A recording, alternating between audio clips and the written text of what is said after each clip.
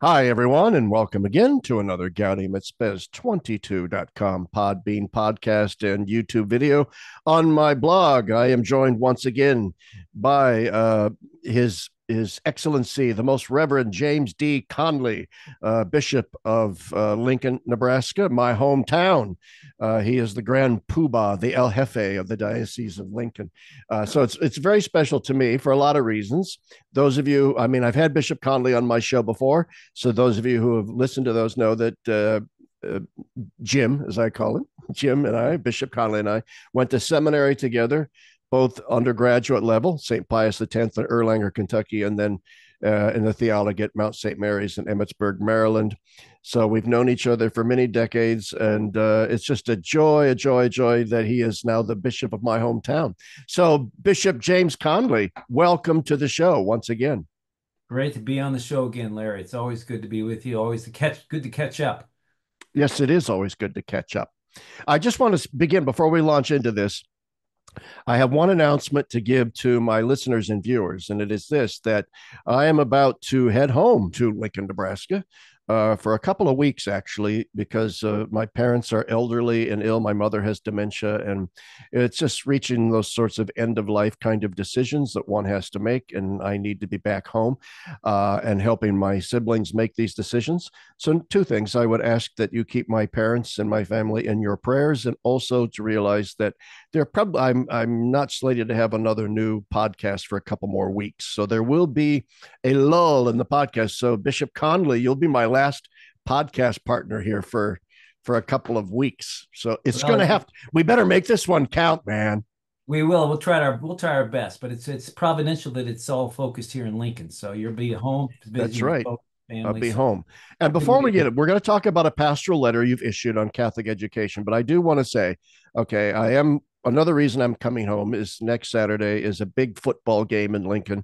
The dreaded, hated Colorado Buffaloes will be coming into town with gosh, Coach Prime, Coach Deion Sanders heading the, and my beloved Cornhuskers will be playing. And I just have one question for you. The Cornhuskers seem to have had their fortunes revived with the new quarterback, Dylan Rayola. Many people don't remember their glory years in the 70s, 80s, and 90s, especially. And now they're sort of rising from the ashes. I just have one question for you. You're originally from Wichita. Well, Diocese of Wichita. You went to the University of Kansas, a nice basketball school. I assume, though, that you now have Husker loyalties. I would hope that you have Husker loyalties, right?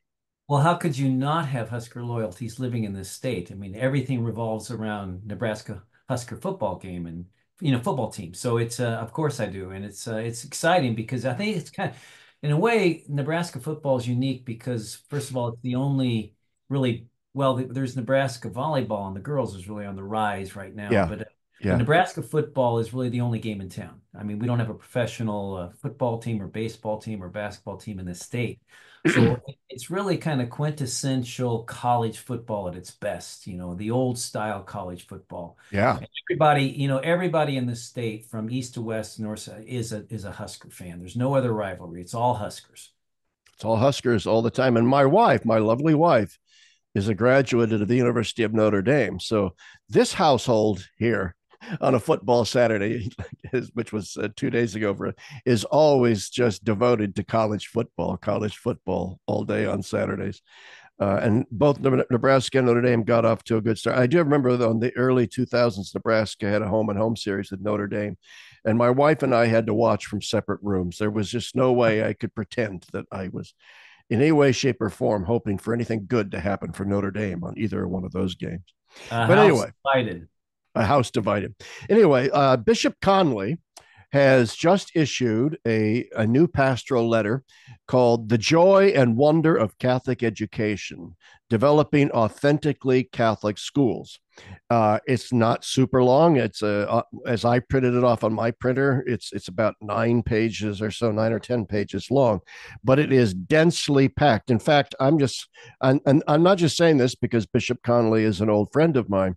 I think this is one of the most meaningful documents put out by a single bishop in the United States on Catholic higher education that I've read in quite a long time. So I actually, I'm this is providential. I mean, I had you come on here mainly because I wanted to chat with my old friend again, but to have this wonderful document in my hands right here that you have just recently penned. So I'm going to start with something simple before we actually what motivated you to want to write a pastoral letter on Catholic education amongst all the things that you could have written a pastoral letter on? Why on Catholic education? Well, a couple of things, Larry. As I kind of look at sort of my final years as a bishop, hopefully I've got a few more. Hopefully I'm in the fourth quarter, but maybe I got some overtime. I don't know.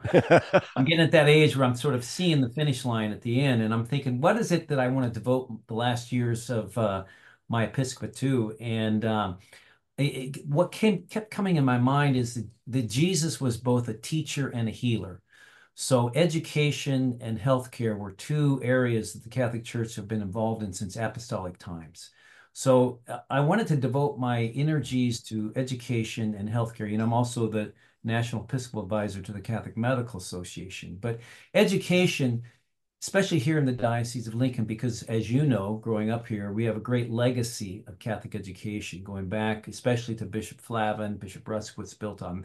And so the schools have been very, very important here in the life of the Diocese of Lincoln. And most of our vocations, I mean, the reason why we are flush with priests, I mean, we've got, I think, the lowest median age of priests in the country. We've got 150 priests in a diocese of 96,000. So we probably have more priests per people, per Catholic in the country. And I think the reason for and that's not to mention religious life as well and good families, but I think part of the reason is because of a strong Catholic school system. But the culture has, become so antithetical to Christian values and becomes more and more secular by the moment. Um, Catholic education can be a great force of good and truth and beauty in the midst of a kind of a wasteland. So that's the first reason. Second reason is, as you know well, my own experience in education. My conversion to the Catholic faith came Yes. through a great books program, which I mentioned in the pastoral letter, the Integrated Humanities program at the University of Kansas, which changed my life. And it wasn't any kind of a religious program at all. It was in a big university like University of Nebraska, KU, a very liberal university. And yet there was this wonderful, great books program in the humanities department. So that's where I was immersed for in the great works of Western literature. So I always tell people the liberal arts converted me to the Catholic faith. It was way before RCIA and any of the catechetical programs. It was really reading great books that Yeah. brought me to the Catholic faith. So those two things have been on my mind for a long time. And so that's what kind of inspired this pastoral letter.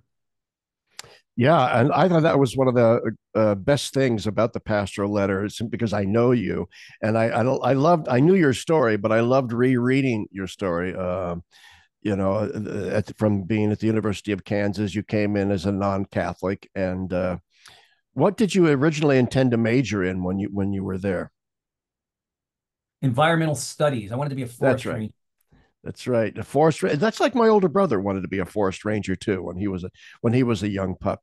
So yeah. So you get there and you're doing all this. And I remember the first time I met you at St. Pius X Seminary, you were like this little bespeckled guy, little John Lennon round glasses. You were like this little hippie guy, fresh off the organic farm, you know.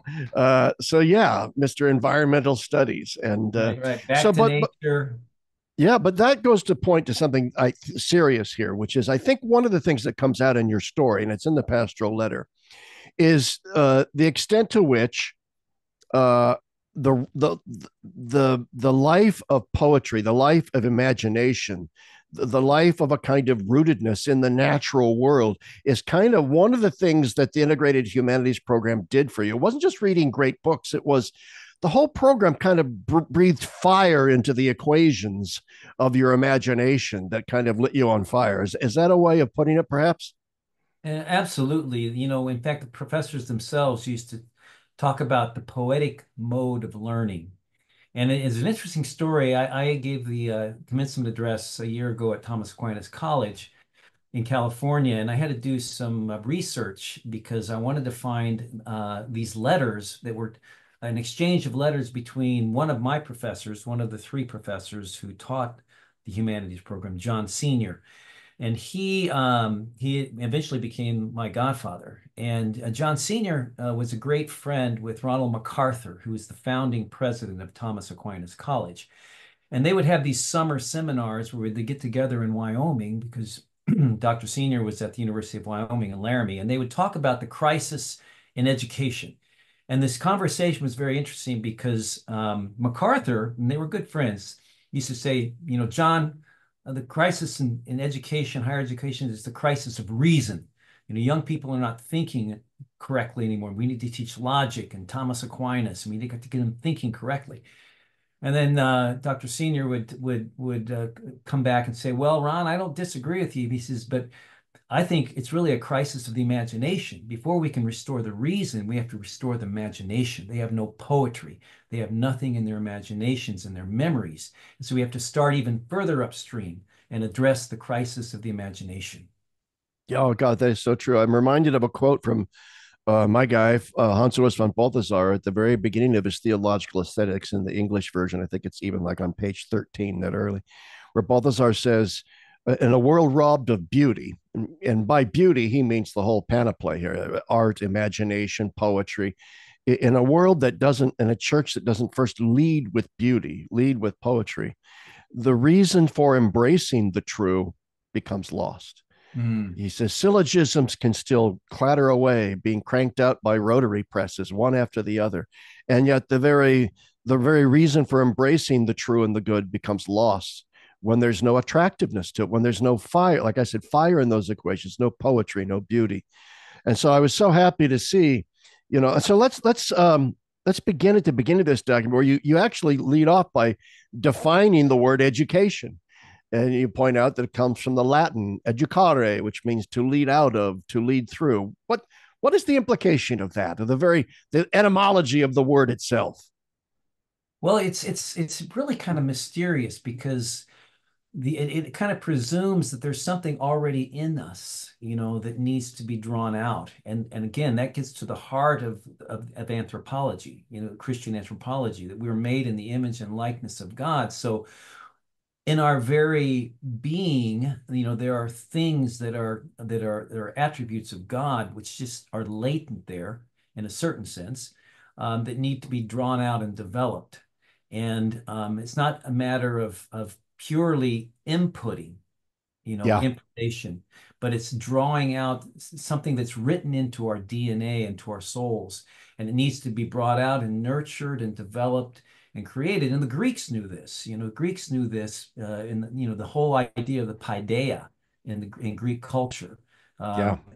They discovered that, and it was a matter of drawing out something that was already part of who we are as human beings, made in the image and likeness of Or was God. it Plato who said, that all learning is a form of anamnesis? It's just Yeah, all learning is simply a form of recovering or remembering what has been lost. right, right. And the memory, it's like our professors used to talk about the muses, education by the muses, which is the Greek, the nine muses, which were the Yeah. muses of memory. They were the muses of memory. And the muses came together to develop, the whole adventure of learning. Oh, yes. I'm reminded of the first lines of Homer's Iliad. "Menan aeda tea, Peleido Achillea Sulamene." Sing, O muse of the wrath of Peleus' son Achilles. So much of Greek thought was tied to the inspiration of these muses, uh, in a sense, infusing us not just with new knowledge, but just sort of prompting us to remember Hmm.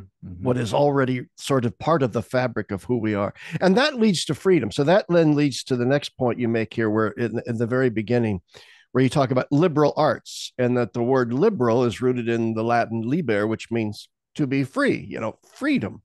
So the liberal arts are meant to be leading us to freedom, right? Right, right. They free us from from ignorance. They free us from error.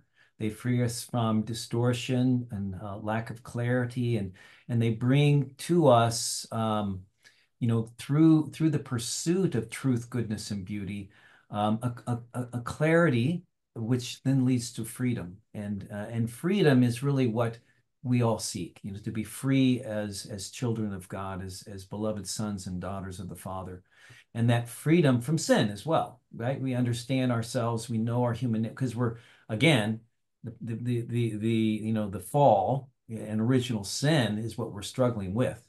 And so we need to be, we need to be Yeah. free of the shackles of sin and our own weakness, in order to walk. The truth will set us free, as Jesus said. Yeah, ignorance is enslaving because if you're ignorant of the truth, then you become enslaved to a set of illusions. And we're so prone, because of our sins, so prone to these illusions. So, how ironic is it? And that's why I love this pastoral letter. There's so much of modern so-called liberal education has become quite illiberal, Yeah, right? yeah, yeah, that's true. In fact, remember one of our professors, Father Cornelius Holly, the wonderful Irish Taught us our classic. Greek Yeah, that's right. Taught us our Greek and Latin, and and what a Latin. well-read man. He says, um, really the liberal is the most illiberal person, really, because they force, because it doesn't come freely, they force it on you. You know. Oh, he was so great, so patient. I remember one day, not to go down too far memory lane, he was standing at the chalkboard. He used to toss that chalk in the air and he'd catch it in his hand. And he was trying to get somebody who didn't know their Greek very well to do something. I remember some seminarian. And the seminarian got it wrong and got it wrong and got it wrong. And so Father Holly, with his little County Cork grin on his face, well, I guess then we just need to start all All over over again. again. Oh my, I have so many Hollyisms in my mind. Remember another thing he said, he defined the memory. He says, gentlemen, the, the memory is a faculty that forgets. He Yes, defines it in the negative, not that it that's remembers. right. The memory is a faculty that forgets. That forgets. And it's pertinent to what we're talking about here, because the pedagogy of a proper liberal arts education is going to have an awareness of the foibles of human nature, that the memory is a faculty that forgets and needs the discipline of a good teacher. And also, the good teacher is going to have to be patient and start all over again, and in a sense, not get angry when the student doesn't quite get it right the first time. But okay, so And go ahead. repetition is the mother Yes, of all learning. I mean, we all have to repeat. And that was one of the things, for example, in learning poetry at the University of Kansas, we would go through we'd have these recitations where you'd again, again, again, the repetition, that's which is right. so important for memory. Oh yes, I remember my German teacher in high school. Noch einmal, one more time. Yeah, Noch yeah. einmal, one more time. All right, and yeah, so repetition, repetition, repetition. So at the as we get through these preliminaries, in quoting Archbishop J. Michael Miller, who was Secretary of our Congregation for Catholic Education at the Vatican, he examined a whole number of papal documents on education, and you follow then his 5 essential marks of a Catholic education as you unfold your document here. And those 5 essential marks are: one, that Catholic education is inspired by a supernatural vision; second, it is founded on Christian anthropology; third, it is animated by communion and community; fourth, it is imbued with a Catholic worldview throughout its curriculum; and five, it is sustained by gospel witness. These are the benchmarks. So why don't we sort of systematically go through each one of these 5 categories, if you don't mind? And so let's start with the very first one, that a Catholic education needs to be an education inspired by a supernatural vision. Absolutely. And we're created for eternity, and I think that's the end, right? That's really Yeah, what our goal is. But our life is not just a means to that end. It's infused all along the way with glimpses Yes. of supernatural reality. And so that's an inspiration. That's an inspiration for us to continue to dive deeper and deeper into the mystery of the human person and in learning. So having a supernatural vision, which is so contrary, to, let's say, a secular vision, because it doesn't believe that there's this supernatural Yes. world, invisible world that's out there, and that really kind of uh, the invisible world intervenes in the visible world if we have eyes to see it. That this whole idea of a sacramental imagination, that the world is charged with the grandeur of God, as Hopkins said, so that we have to be able to see it in every aspect of our life. But in order to do that, we have to be trained to see it with the eyes of faith, and it's a gift as well. But that supernatural vision is so important to begin with. Oh, it sure is. I mean, I almost leapt out of my chair when you started with this one as I was reading it. I was reading it to my wife because this is a common theme in so much of what I write on my blog and some of my podcasts, which is what really characterizes the modern world more than anything is a deep, constitutive, structured world of unbelief, of skepticism about anything that can't be measured, skepticism about anything that's non-material. Sort of the warp and woof of modernity, therefore, in its core, is this fundamental denial of the supernatural and its reality. And it has just always struck me because I feel it in my own bones. I'm not waving a judgmental finger here at others.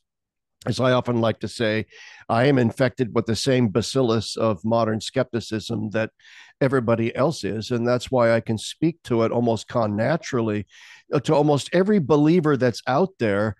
The person who is a modern believer, one who truly believes, it is a belief that has had to go through the crucible of doubt, skepticism, and so forth. And therefore, a Catholic education has got to address this right from the get-go with young people that are swimming in this ocean of materialistic, naturalistic, reductionistic, technocratic culture. And so I was so happy to see you started with this. You have to believe in the supernatural. Right, right. And of course, we're all children of the Enlightenment. And this is really where it all kind of began, and it's been developed and continues to kind of march forward, even with a greater intensity in our own time. And so that's what we're fighting against, this kind of total secular view of the world. If you can't quantify it, if you can't define it scientifically, then it really is not real. Now, those are people do have faith. Well, that's fine and nice for them and everything. That's all nice and sweet and time. But he says, but really, if you want to be serious, you don't believe that there's something beyond what we can see and test and verify empirically. That's right. And that is just in our mother's milk. It's in the air that we breathe, even if we're raised in strongly Catholic families. It's the dominant ethos of our culture. But then there's another aspect to this, and you note it sort of here in paragraph number 2 under supernatural vision.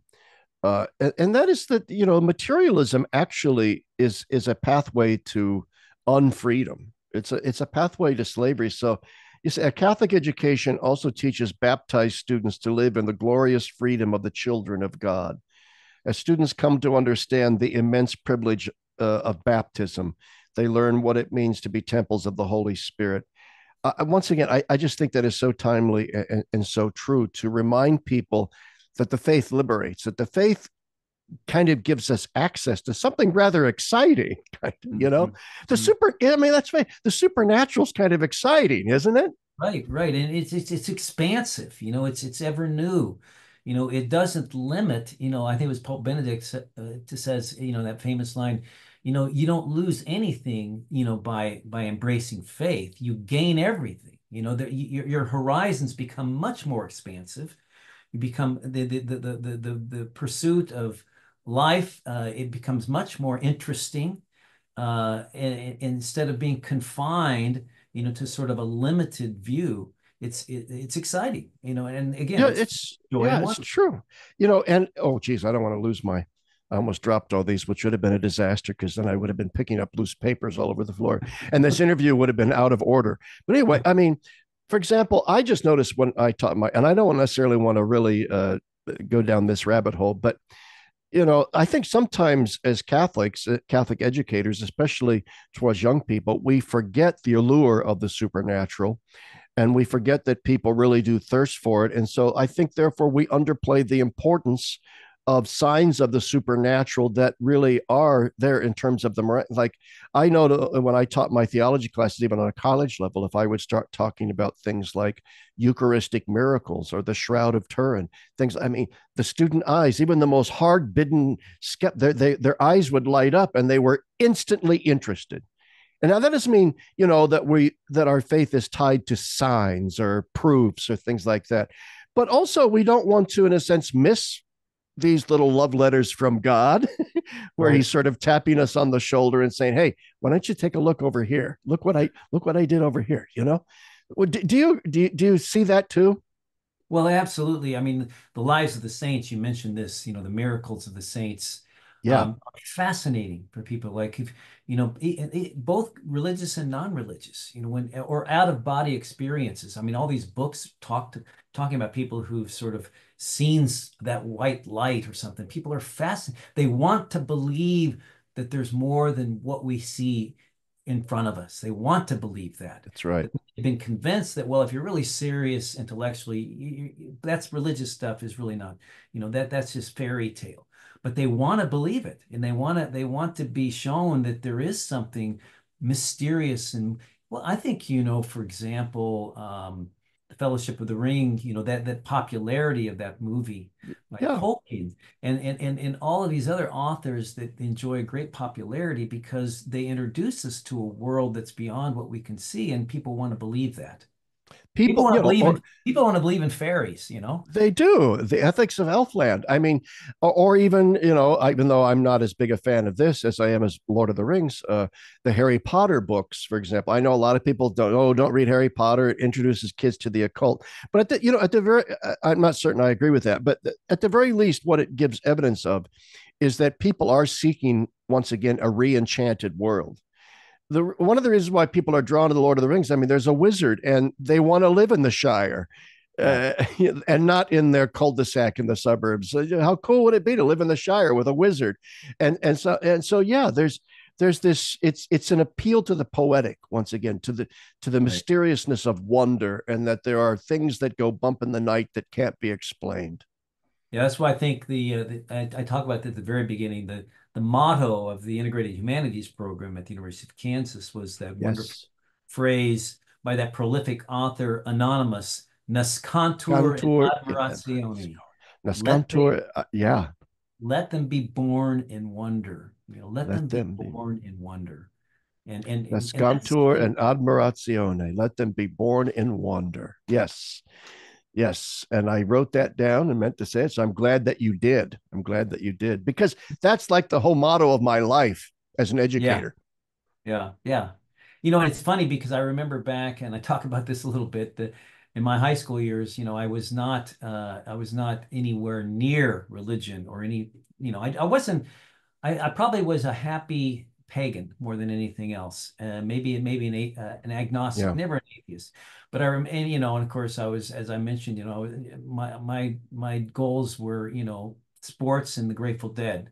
Those were kind of that was my world. And then I saw this brochure at a college fair, and the front of the brochure had a typical college kid of the 70s, long hair. We all had long hair. We all had Oh, hair back then. believe it or not, I had long hair. You had long hair. We had Everybody hair. did.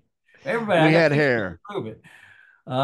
And so it had a picture of this kid in a Kansas at night in a Kansas wheat field, looking up at the stars. And you could see the Big Dipper in the background, just looking up at the stars, and then that inscription, Nascantur in admiratione, let them be born in wonder.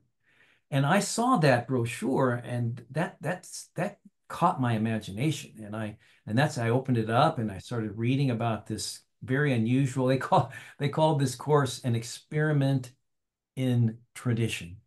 And because they had to be kind of edgy and avant-garde in the 70s. It couldn't be. And so Oh, that's that's how right. that's how they pitched the program. And they actually got a huge grant from the National Endowment for the Humanities to put this program on at the University of Kansas. So it was just edgy enough to kind of catch your attention. But the whole idea of being reborn in the wonder and looking up at the stars was sort of a motif. You look up at those stars and you think, wow, those are pretty awesome. And how do Yeah. those stars stay up there? And Hey, what but I want to go down a slightly different rabbit hole because this, before we move on to the next point, which is, but it goes to the reasons why we need a definite Catholic alternative in the educational sphere to the dominant secular ethos. Maybe you could share with my viewers, what happened to the integrated humanities program.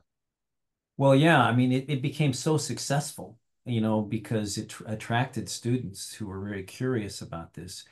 And then, unforeseen by the professors themselves, was students began converting to the Catholic faith. And actually, the professors were not all Catholic. One of them was not even a Catholic himself at the beginning.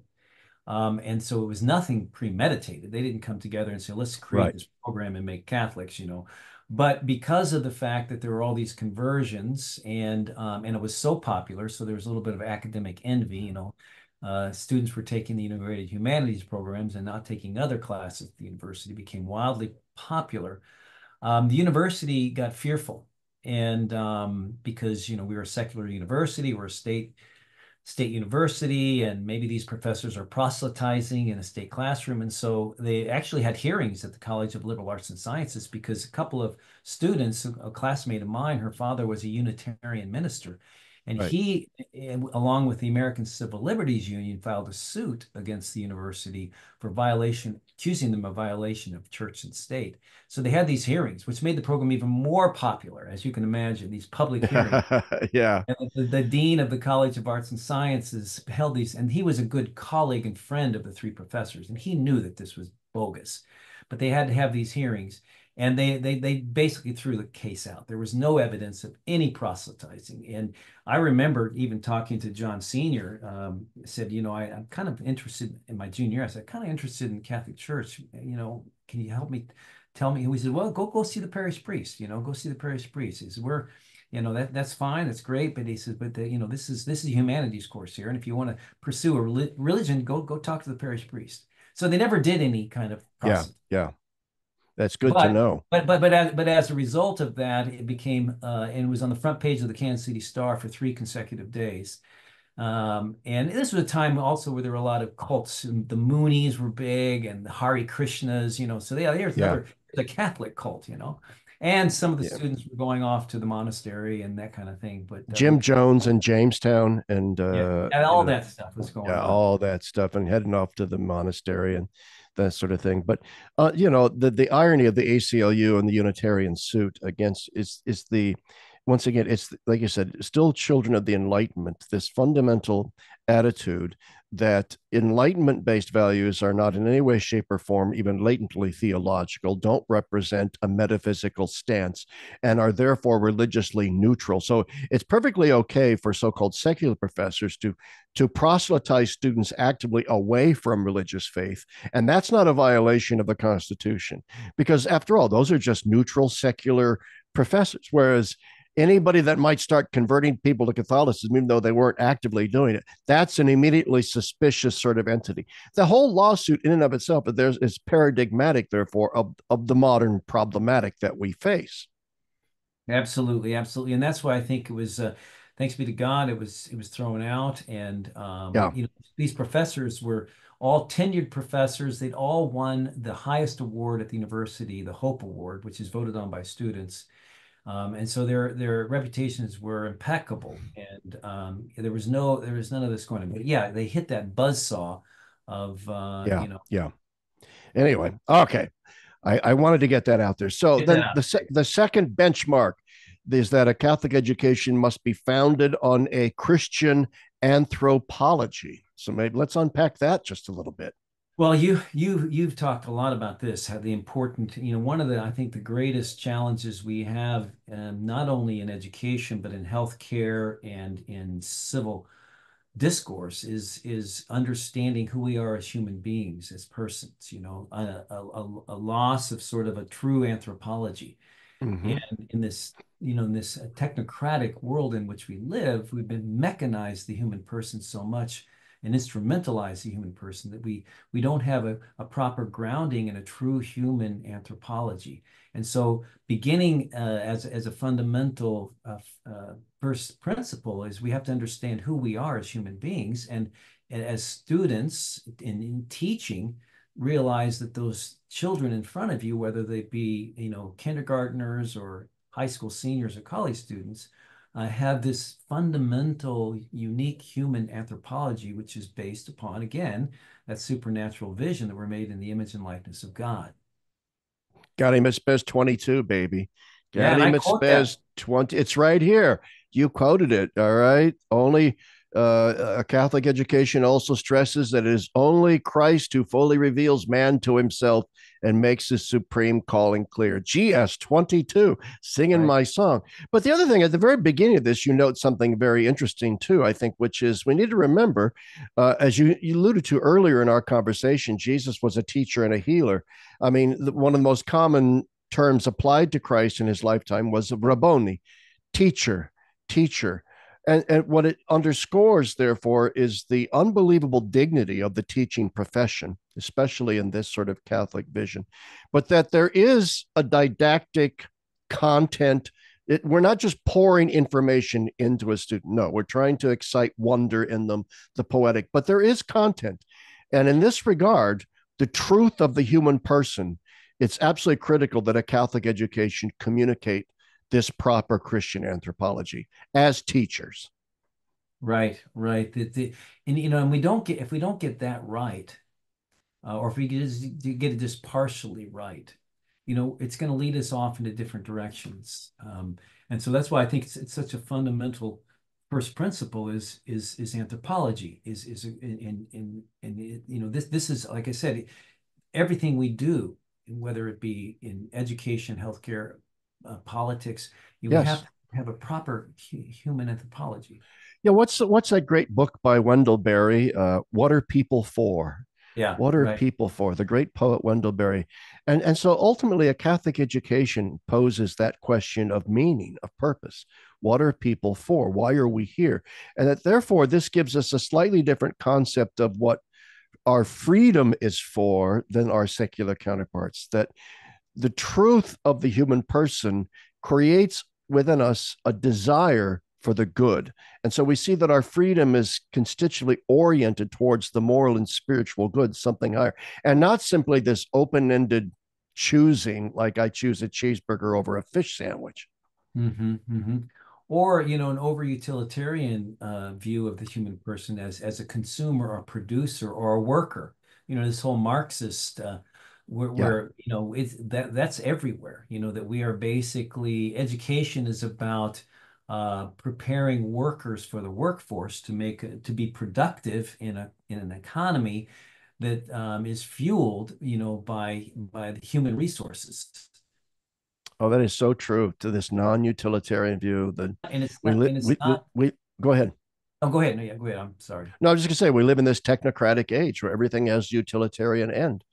And even the human being, this is one of the problems with technologizing reproduction and IVF and things like this, or technologizing everything about us as a human being now, that we seek to digitize it and reduce us to simply a machine like entity of some kind. And that changes everything.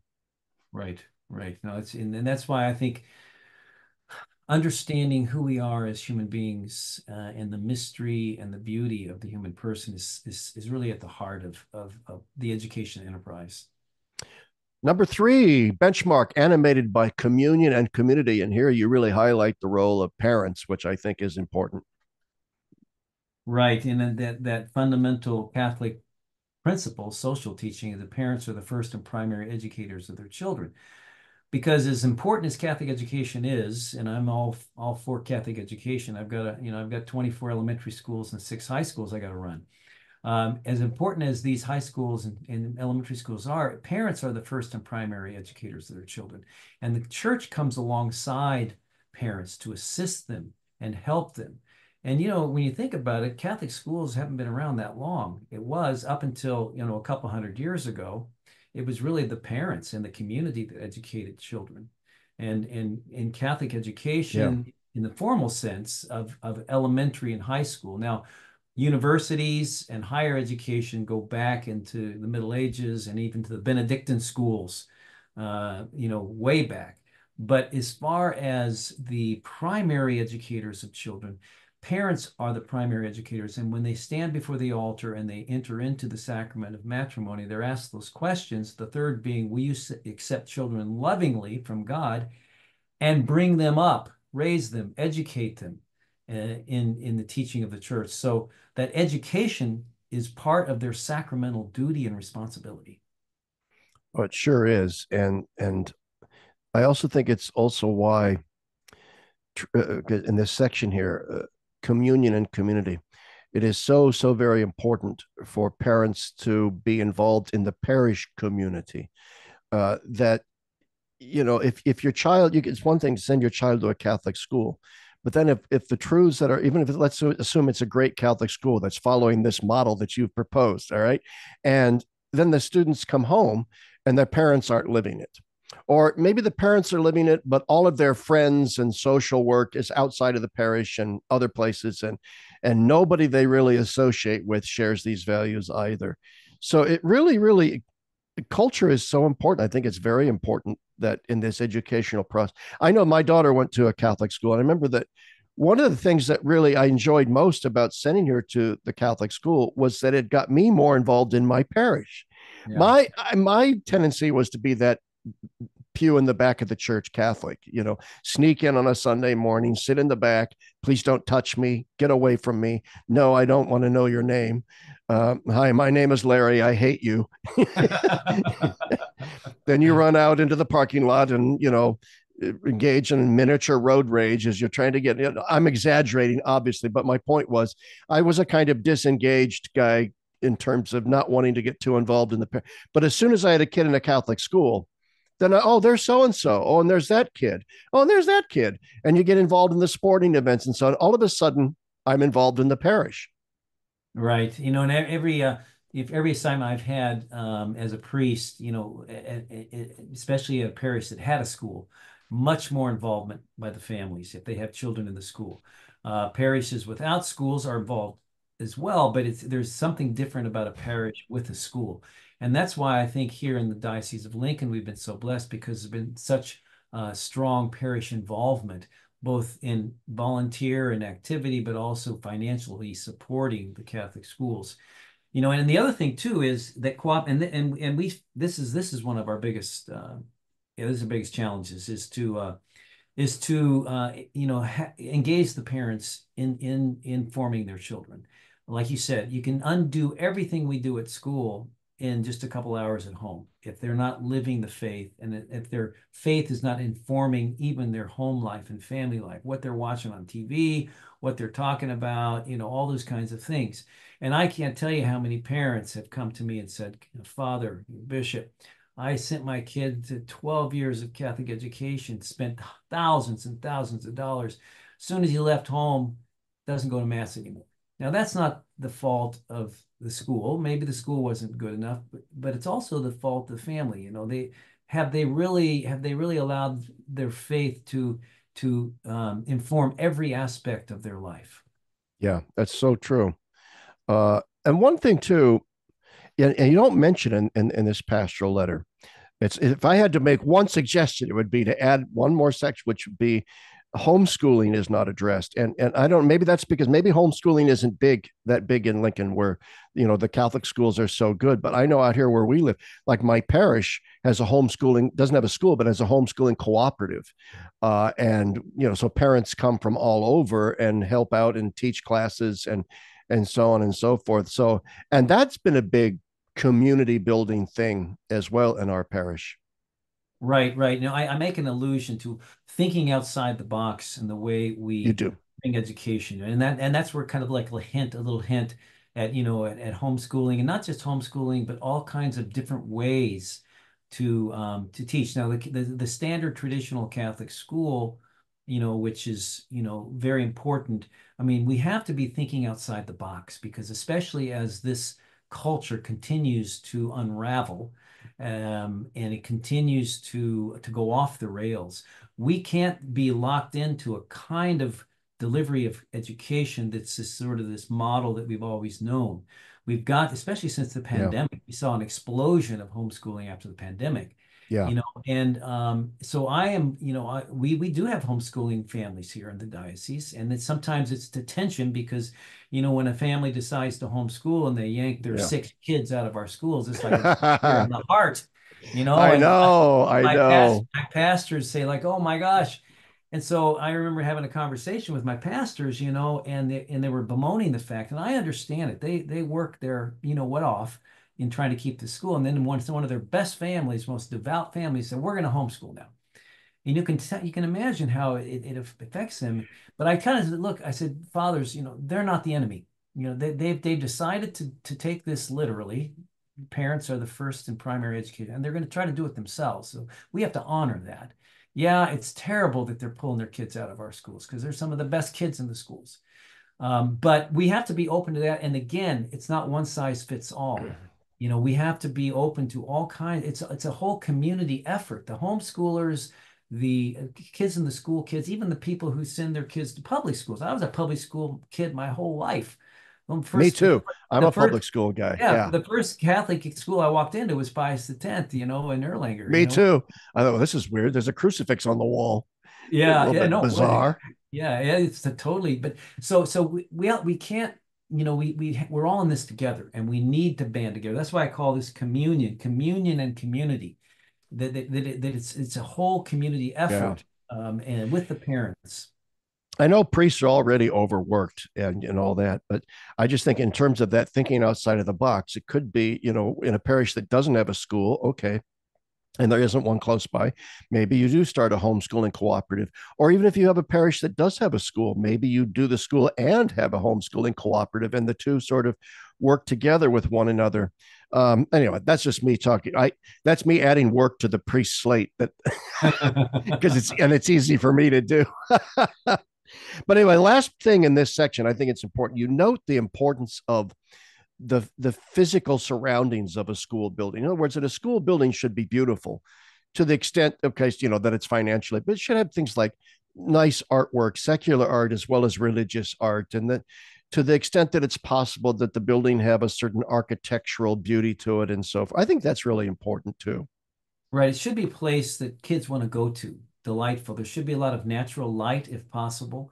There should be beautiful things on the wall. There should be kind of a homey atmosphere. It's interesting, this time of year in August, a couple of weeks ago, teachers show up a week early. And what do? They decorate their classrooms. They put up their bulletin boards. They put up That's right. they bring in their little hamster for the little ones, or their whole all these things that make the learning environment beautiful and delightful, so that when you come to school, you're not feel like you're coming to an institution, Oh or like a gosh. workspace, but a place that you can play, That and that is so true. I mean, we're about the same age. I think you're a little bit older than I am, but I went to public school, and I remember I went the middle school. We called it junior high back then. right. The junior high I went to in Lincoln, Nebraska. Well, you live in Lincoln. I was Goodrich Junior High, which was in Northwest Lincoln, and Goodrich was at the time in the 70s was a brand new building. There wasn't in this there wasn't a single window in the building. I mean, that was the mentality of even the 1970s public school that, all right, that you don't want students looking out all the time. You want their total focus in the buildings. And I just remember thinking, even then, how inhuman is this? I hated it. I hated Right. every year that I was at that stupid junior high.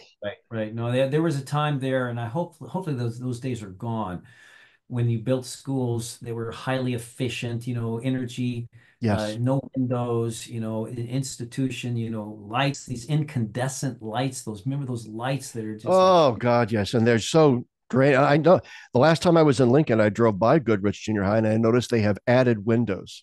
oh, It they probably blew out cost the the public. walls. Oh yeah, they added so somebody along the way got the memo, right?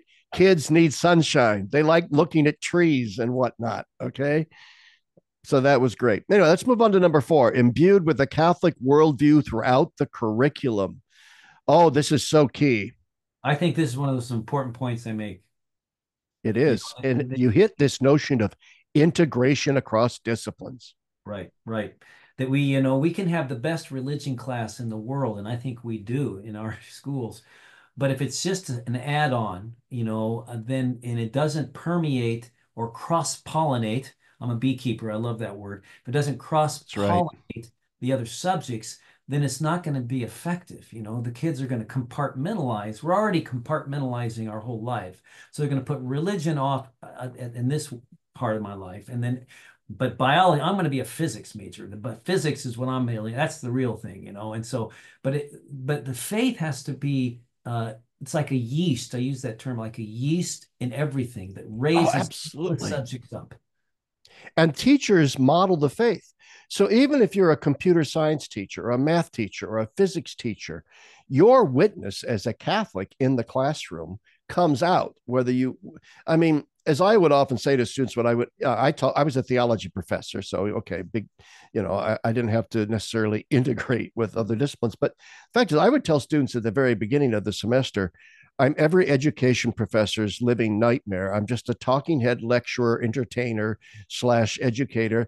And the point is this, is that the class is me and I am the class in the sense that I have mastered the subject matter. I've given you some books to read. We're going to talk about them. But if you don't like me, you're not going to like the class.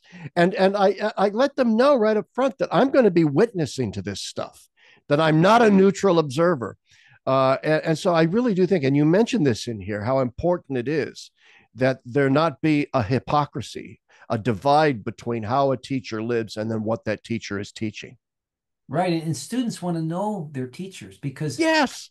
teaching and learning is a kind of friendship. It's a unique kind of friendship. But I fell in love with my third grade teacher, Miss Ellis. I was head over heels. She was beautiful, first of all. And I still can see her face, but I wanted to Yeah. know everything about her. I wanted to know how many children she had. I wanted to know what her dog's name was, all these kind of things. Now, obviously, you have to be prudent. There's got to be proper boundaries, but Yes. But they want to know. They fall in love. I fell in love with many teachers, and that's what you're trying to say. So you're getting not just an information delivery system. That's why education is much more than information delivery. It's yeah, transformation, and that comes through friendship. teachers as mentors, teachers as role models, teachers as somebody that you look up to. We all, I mean, there's not a person listening to this podcast who doesn't know that what we're talking about here, as you look back on your own career, beginning from kindergarten or preschool all the way up through PhD level graduate school, there are those special teachers in your life that you still remember, had a profound impact on your life, and you got to know them on a personal level as friends beyond the classroom. But that process of communal friendship began in the classroom. Now, if you have something you want to add to that, fine. But Well, otherwise, no, I can move I on. Go would ahead. just say it's a kind of love. It's a love. It's a love that we have, a love for learning, but also a love for those who are sharing and witnessing themselves to you, that you're kind of with them in this adventure. Yeah, I still remember getting some student evaluations back from my students when I was at DeSales, and every once in a while, it would sting a little bit, but it would also be a little uplifting where you'd get a comment from a student that would say, well, Dr. Chapp often strays off topic, and I'm not certain sometimes how much I learned, but dadgummit, I really loved his class because I got to know him. And I think there's some value even there. I mean, as we all know as teachers, yeah, sometimes there are some semesters where, yeah, you just don't hit it out of the park like others. And yet there is that gift of you in the classroom that Right. still matters. Now, in this same section, one of the things when you talk about integration across disciplines, I think this is maybe more important on a high school and college level than lower levels, but it bears repeating, which is this: there's probably no such thing, although it's debatable, for example, that there's Catholic math or Catholic psychology or Catholic geography or Catholic physics. But there is such a thing as a physics teacher who happens to be a Catholic or a psychologist who happens to be a Catholic who has made every effort to integrate their Catholic worldview with those disciplines. and to teach those disciplines within the light of that Catholic faith. And I think that's what you're talking about here, right? Right. In fact, I mentioned that, how the STEM subjects, science, technology, education, and math can be gateways to, to things beyond the actual physical. And we look at the greatest Yes. scientists, the greatest inventors, the greatest discoverers were men and women of faith. They had a Yes. deep, not all, but many of them did. I always tell this great story. The story goes, it's in the biography of this great person who I won't reveal until the end.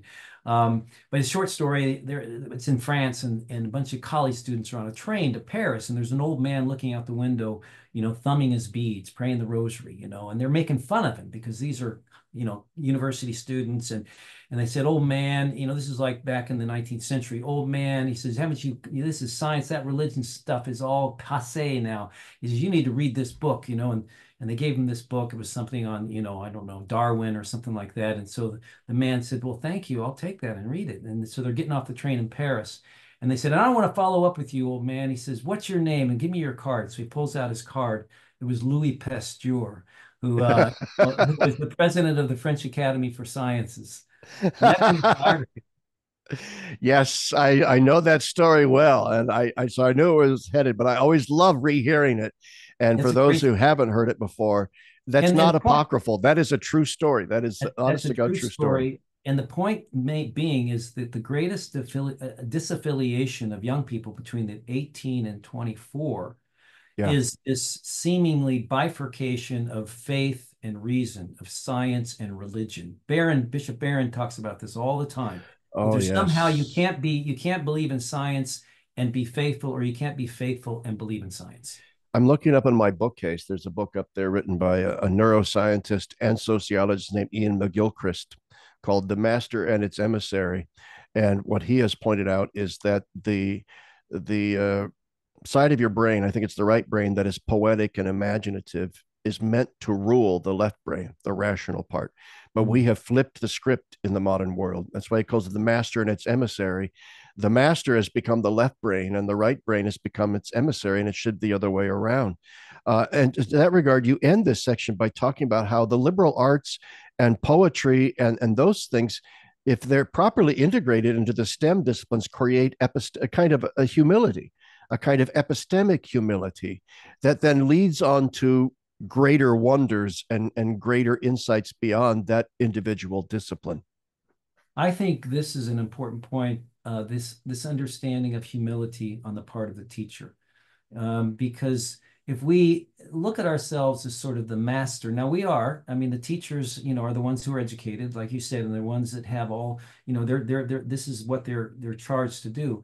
But if we don't have that ability to be struck, with wonder at when the light bulb goes off in one of our students, there's a delight that we have to be, and that's a Yeah. humility on our part that this came from us, yeah, maybe through us, but there's a humility, and that's what the poet. That's why I quote Newman. We have to understanding is standing below and looking up, and that's really what the poetic is all about. And to realize that hopefully the small little pebble you've thrown into the lake in your life will be followed by others throwing much bigger pebbles. That that there's no arrogance like, oh, my legacy, I do not want my legacy surpassed. No, your legacy should be that you hope that it is surpassed. I remember one of the greatest joys of my life is the fact that I had an undergraduate student once. She was a theater major. Her name was Sarah Hulse, and she became interested in theology via my Faith and Reason course. And I remember her sitting in my office one day. She's a very bright student. And I said to her, "Sarah, my dream is that someday you will be sitting in this very office as my replacement." Well, guess what? Sarah Hulse is now Dr. Sarah Hulse Kirby, PhD in theology, and she is sitting in my office as my replacement. And she is probably a far better teacher than I ever was, and maybe a better scholar as well. So, and I don't find any jealousy in that. I am so pleased with that. Probably a great sense of satisfaction, I'm sure. Yeah, it is. It's tremendous, and any teacher knows that. And when you are integrating your discipline in it with theology, and it creates this epistemic humility, I think that it's a great witness in Catholic education. Let's move on to then. No, before we do, you end this section by talking about, and I think it's important to talk about this, that tech overload. You know that our education has to be in the meaning business. We give meaning. We point out the meanings of things, but in this world of the tech overload. So, what is the proper role of technology in our Catholic classrooms? Well, I debated on whether or not to go down that rabbit hole, and I just have one paragraph, I think maybe two paragraphs, and I quote Yeah, it's Jonathan. not long, but it's there. Yeah, Jonathan Haidt's book, The Anxious Generation, which I think is Yeah, really seminal and it's important. He also wrote that book, Coddling the American Mind. But, um, but yeah, that's a whole area which probably, and maybe that's the next pastoral letter I'll tackle. But the use of technology in education, and thanks be to God, they're starting to realize that it's being it's a detriment to education. yeah, Too much of it. We can't get away from it. You can't become Luddites and go back to, get back to nature on this. But it's here to stay. But how do we use it? How do we control it? How do we, especially now that AI is on the horizon, we're going yeah, to have to really think hard. But already, like for instance, in the New York public schools, I hear they're banning cell phones, and that kind of thing. yeah. It's smartphones. This So is I a new think trend. It's it's a a new new trend. trend, And what and I they're think we have to discovering is discover. that it's very beneficial, that the students Yeah, like it. The right. students are, you think at first they're like, oh, you took my phone away. They feel liberated. They Liberal do. arts, liberal, They free. They feel liberated by the truth of who they are, which are beings meant to be in community with other beings and not with their nose buried, you right. know, and in a to and, and device. and to be immersed in the really real, and then that Yes. say that really real, not only nature but real conversations with real people, face to face, Yes. eyeball to eyeball, You that kind know, of real encounter. I don't think I'm just being an old curmudgeon, and nor are you. When I look back at my own childhood and I say to myself, I thank God that I grew up in an era where I ran free in my neighborhood with my fellow rugrat neighbor baby boomer kids, playing outside, doing our thing with and not having my nose buried in a video game or text messaging on my phone. And I don't think that marks us off as old curmudgeons, but the recognition that we benefited from an environment which is better than the environment that is today, I think. Right, right. Absolutely. I agree 100%. One little anecdote. I was on the founders committee for Wyoming Catholic College in Wyoming, and one of the things did from the very beginning is you check your phones in, and the students to the T love it because and Yeah, they're free now. They're really free. They don't have to check their Facebook page or their Instagram, or they don't have to Snapchat. They don't have to do anything. You just be with each other, and that's a that's right. certain freedom. It's a liberation. It's very liberating. Very liberating. I joke around with people. So when I was a kid, young man, no, I when know. I was a kid, a mobile phone was a phone that had a really long cord. That was awesome. It hung on the kitchen wall and had a cord that could stretch all the way into the living room or Oh down the my hall. goodness. Wow. That's Yeah, marvelous. mobile phone. Anyway, all right. Uh, Benchmark number 5, sustained by gospel witness. So maybe you can unpack that here at the end. Right. Yeah. And I kind of conclude with that, quoting, of course, the often quoted expression of Paul VI that modern man listens more willing to witnesses than to teachers. But if he does listen to teachers, it's because they are witnesses. That personal example of the faith is so important. And it gets back to what we said earlier, that Yeah. teachers should not fear to, quote, teach themselves. I think that sometimes they were told in maybe their schools of education, which is another big problem. This secular schools of education that are forming Yeah, our teachers, or in methodology and kind of a utilitarian mechanism. I call it industrial education. They say, well, don't teach yourself. Don't let your personality get in the way of your teaching. Where that's just not human. And I think that being a witness means being who you are, being authentic. And, young people have a special antenna for hypocrisy. And so, if you're not authentic and you're not kind of believing what you're teaching, whatever the topic is, they're going to smell that out. And so I think being a witness to you, what you value, let your values come in. I mean, not that you proselytize or you kind of try That's to, right. be try to convert people or whatever, but that you let yourself come through. You witness to what you believe in an authentic way. That becomes real. I mean, that puts flesh and bones on the subject matter that you're teaching. And that goes true for math teacher, Really does. You know. that they want to know the person. Yeah. You were cutting out just a little bit there, at least on my end. I hope it comes through, but I think it came through loud and clear for the most part, that we talked about this before, no hypocrisy. And obviously, nobody's perfect and we all are sinners. And no one is expecting teachers to be absolute and complete Francis of Assisi or Thomas Right. Aquinas or, all wrapped into one. But to be duplicitous, no. No. To lead double lives of hypocrisy, no. To be mean spirited, no. A teacher has to be a lover. In the proper sense of that word, and actually care about the consistency of what they're doing. Right. So, okay, so, go ahead. And it was you saying a teacher doesn't necessarily, everybody's personality is different. I mean, there are teachers that are very extroverts and very Yeah, spontaneous and good on their feet, but there's others that are shy and introverted. But that's a beauty too, because you got shy and introverted kids in your class, and they're going to be it's attracted to true. you, and you're going to be approachable to them because they know you're authentic. Yeah, I mean, I was not an introvert as a teacher. I was a rather Really? extroverted teacher. Yeah, I was a little over the top. I was known for being kind of outrageous in my classroom. So I tended to attract into my classroom students that really enjoyed being outrageous. So there was a lot of fun in my classes. Sometimes too much. I think too much, and I think sometimes that's what students meant when they'd write in.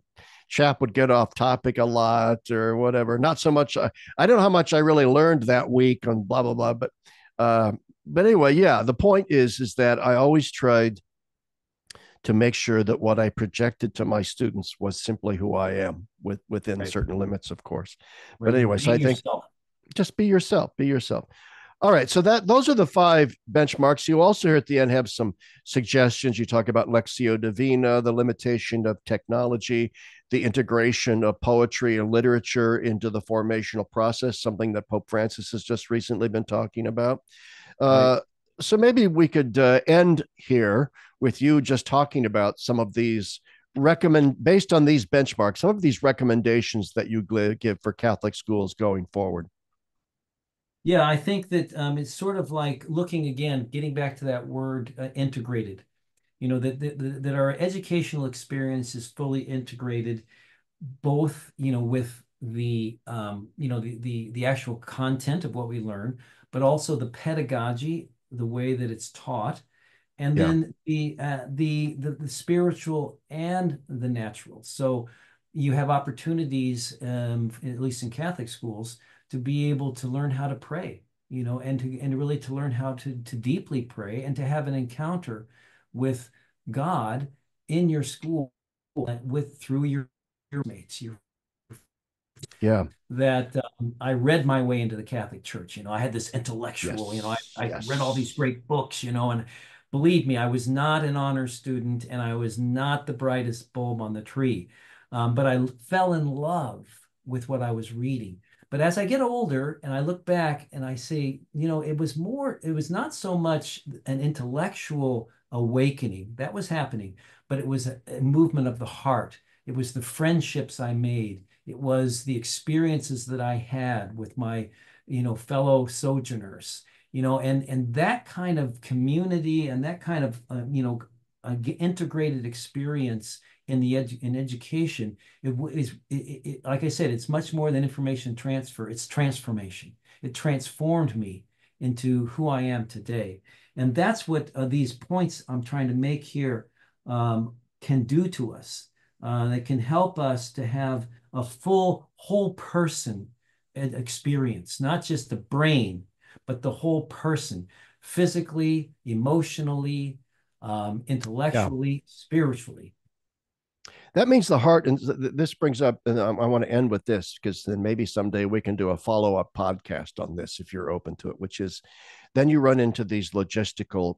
This is all the great sort of methodological, ideological, theological superstructure.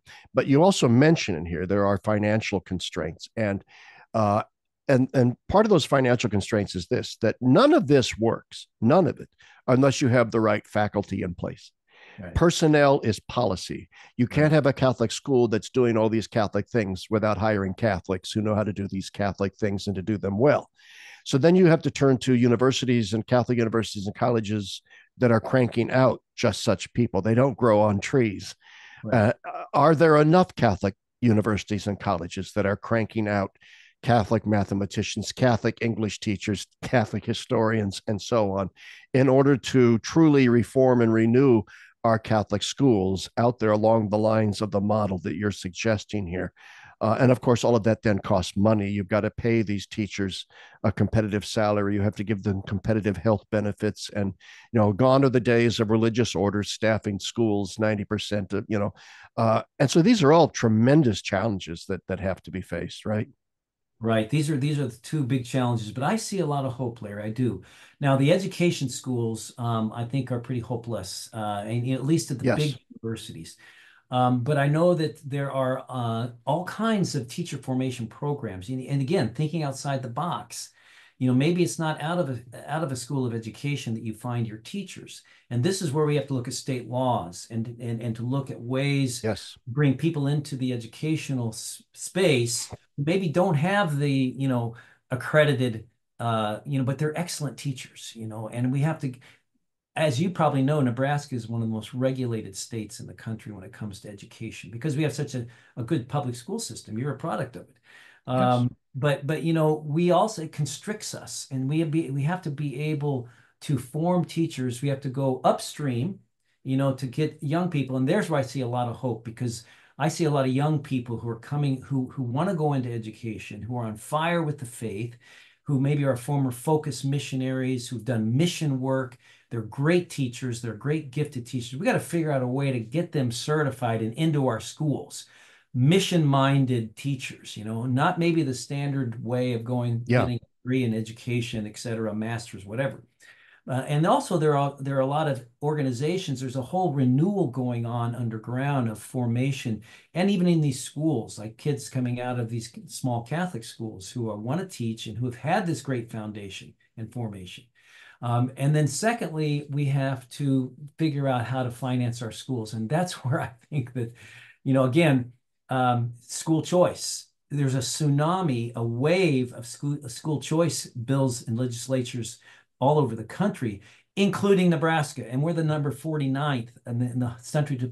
We passed this little, I don't know if you follow politics here, we passed a little small, it's called the Yeah. Opportunity Scholarship App. It's a little bank account, $10 million, which is nothing compared to the $1 billion budget of the state to help assist free and reduced lunch kids, kids that cannot afford tuition. And that's going to help us because it's Yeah. going to only grow. It's only going to grow. It's going to help us in teacher salary to pay them. Right now we're not up to what the public school teachers can be paid. But I think with that, with scholarship opportunities, continued investment of time into teaching, that will help solve that nut. But those are the two big challenges. Certainly are. And we do need more school choice legislation. I mean, there are some nations that understand this where, you know, parents pay taxes into the educational pool. And then the government just divvies up that education money equally to all the various schools out there, public and private, and hands it over to them and says, here you Right. go.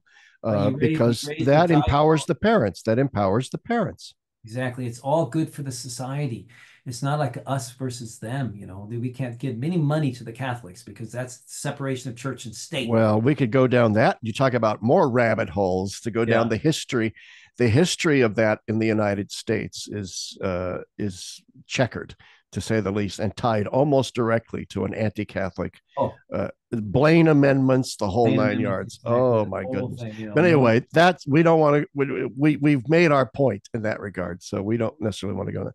So I just want. This has been a stellar conversation. Where can people access this document of yours?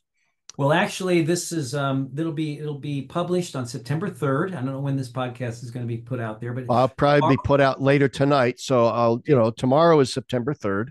okay, so tomorrow, the Feast of St. Gregory the Great, the patron saint of our seminary here in the Diocese of Lincoln. It'll be published tomorrow, and it'll be on our website. We're going to have it also in hard copy, but it can be accessed on the website. Just go to the Lincoln Diocese, and you'll find it there. And it'll be a nice printer-friendly copy with a nice photo on the front of school kids in a school. And it also will be available in our diocesan newspaper as well. So Very it'll be good. we're going to push it out as far and wide as we can. That's good. I'm hitting the road tomorrow to hit, like I said, to head out to Nebraska. So I'm going to try and get this video up on YouTube and Podbean tonight. But I'll then later on in this week edit the thing to then post the link from your diocesan webpage so people can access the document. Brett, and I think I sent you a final copy of it. So you You have it.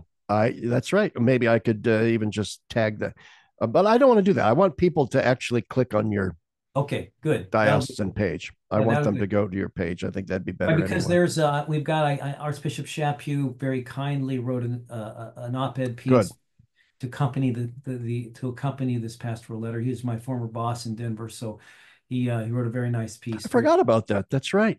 That's right. sorry, I see All right. this. Well, thank you. Any last words you want to leave with the viewers?